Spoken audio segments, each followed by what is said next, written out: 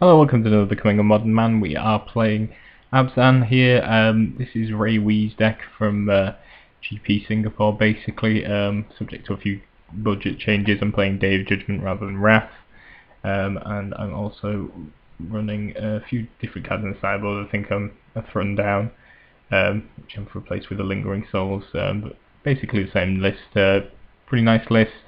Also doesn't use Liliana, which I don't have Lilianas, so gives me a chance to run Abzan without it. Instead it's running Abzan Charm, which is quite an interesting choice. Can do a whole lot, so yeah, I actually quite like it, but we'll see how it plays out in the games.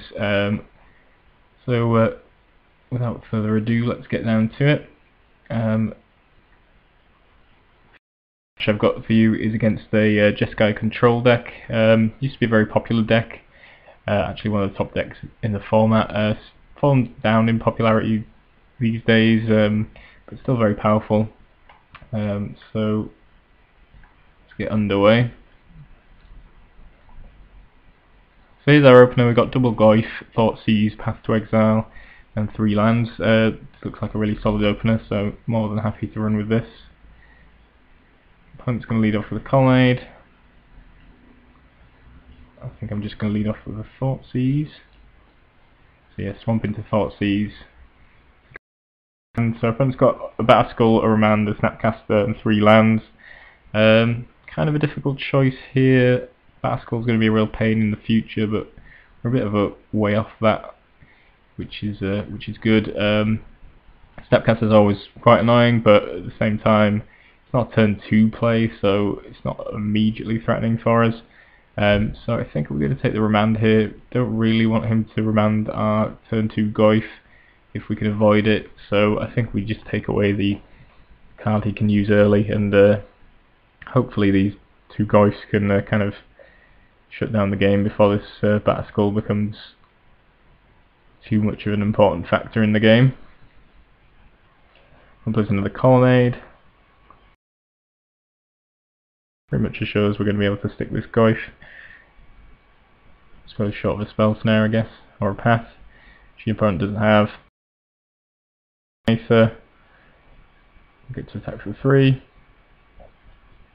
Then I get to run out another Goyf. Turn. Opponent cracks his Mesa for a Sacred Foundry and plays an Ajani Vengeance. It's quite an interesting one here. He's going to force the Tarmogoyf to stay tapped down here, which means I've not got enough power on the board to finish off the Vengeance in one. Just going to search a Godless Shrine end of turn, draw an Isolated Chapel, attack the Vengeance for 3, down to 1, and then we're going to run out the Siege Rhino. I suppose we could be worried about Wrath, but I just think it seems unlikely that he's playing it in a Jeskai deck. He could have Supreme Verdict, but I don't know if it's particularly worth playing around, and I would quite like to get this Ajani Vengeance off the board if possible.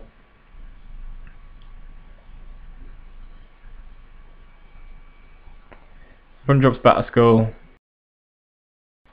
which is annoying but ultimately fine. I'm going to Abrupt Decay the Germ token, because that means we can now kill off Ajani Vengeance, which also grows our Goyfs, and also get in for some extra damage with the Siege Rhino. So we're going to knock our opponent down to 8, kill off Vengeance, and then we're going to have 4 or 5 Goyfs as well, which certainly makes Batterskull a lot less effective.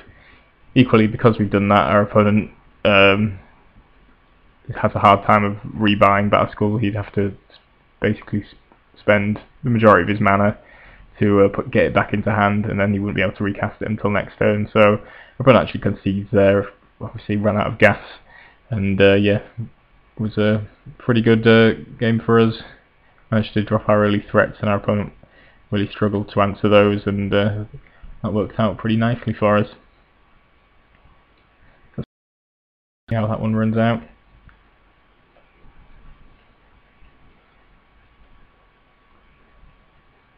Okay, so we've got Thoughtseize, Dismember, Path to Exile, Thrun, Double Swamp, Temple Garden. So this is a slightly awkward hand. Doesn't really have any early pressure. It does have Thoughtseekers, and Thrun is really very good against any of these kind of control decks. So he can't be countered and has hexproof. So is very nice. But not a huge fan of this hand. I think in general we're looking to side out most of our removal decks, quite removal heavy for more creatures, and just anything really that can get in there. But yeah, Thrun, certainly a very good card. We'll lead off with a Flooded Strand. We're going to lead off with a Thoughtseize, see what our opponent's working with. So opponent's got Path, Lightning Bolt, and a Restoration Angel and a Telling Time. Kind of a difficult choice, really. I believe I ended up taking the Restoration Angel, but looking back on it, I think that's a bit of a mistake, particularly as we have Dismember and Path in hand, which kind of makes it between Lightning Bolt and Path. Either one's probably going to kill our Scavenging Ooze. I think on reflection we probably should have taken the Lightning Bolt. That way he has to pass our Scavenging Ooze if he wants to deal with it, and that allows us to get an early land to cast a Thrun nice and quickly. So yeah, I think on reflection I probably should have taken the Lightning Bolt, but it was the Restoration Angel I think I took. His opponent corrects his turn, goes get Steam Vents, plays a Hallowed Fountain and passes the turn. Scavenging Ooze, it's never really going to get bolted, but opponent decides to Telling Time first. I don't know if I should have kept the hold of the Scavenging Ooze, but it's not doing a great deal, to be honest.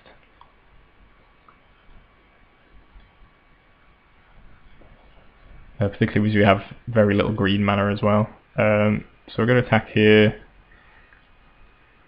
I believe our opponent responds with a bolt, which is reasonable. I decided to eat the Restoration Angel in response. There isn't a whole lot of value to that, but we do gain an extra life, I suppose, and I was tempted to potentially pass our Scavenging Ooze just to make sure we got that 4th land, because it is fairly important. We want to be able to cast this Thrun or Siege Rhino next turn ideally. So it was tempting to possibly pass our own guy there, because we're potentially going to be in a bit of trouble if we don't get that 4th land fairly soon. But also, you know, using your removal on your own creatures, it's not ideal. But yeah, just a potential play there to think about. In the end, I eat the Restoration Angel and then I Thoughtseize our opponent. So I see Pyroclasm, Path to Exile, and Remand. Kind of surprised by him having decided in Pyroclasm. I assume he decided it anyway. We do have Lingering Souls in our deck, but I don't think our opponent actually saw it. And otherwise, Pyroclasm isn't really all that great against us.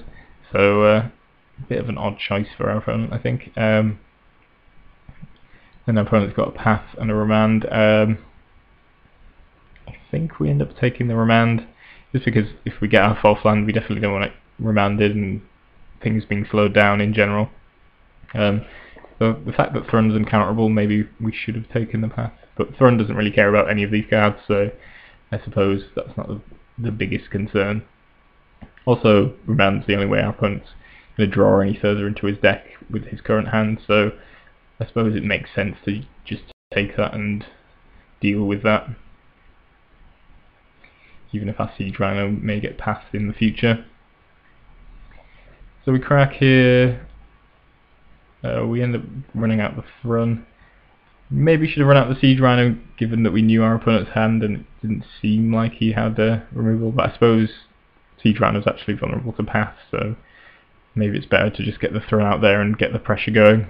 I think, yeah, on reflection, I think Thrun probably is just a better choice, given our opponent doesn't really have much going on. I think we're just better off just pressuring him. Here I could go for the Siege Rhino. I end up going for the Lingering Souls just because if he has drawn a counter, I think that's obviously a better situation to be. Him countering Linger's Shells, I can still get value out of it. I also kind of want him to burn his Pyroclasm, or not burn his Pyroclasm, either way, I don't really care, but you know, I get to make my spirits or not. Seems like a good position. Lightning Helixes, and then Pyroclasms away our spirits. We are down to 9, so that is a little bit scary in terms of our life total.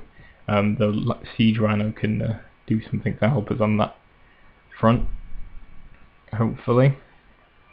So attack 4, put our friend down to 10, and I think we're going to go for this. Oh no, we're going to go for this Lingering Souls there. Given that we know our opponent's only got a path in hand now, I think we're probably going to go for the Siege Rhino. We should have gone for it earlier, really, given that we knew most of the cards in our opponent's hand, and he was unlikely to have a counter spell. Jossigarda, which could have potentially been nice as well against our opponent. Obviously, Lank's Path and other removal spells, so it's a nice one. Just going to run the Siege Rhino here, make sure we don't die to double bolt or something. Opponent's going to use his last card to path it, but it's not going to be enough, and we win through. So yeah, that matchup went very well overall. Thrun, again, very good against control decks, and just being able to sort of control our opponent's hand and then drop big threats, it proved very, very good.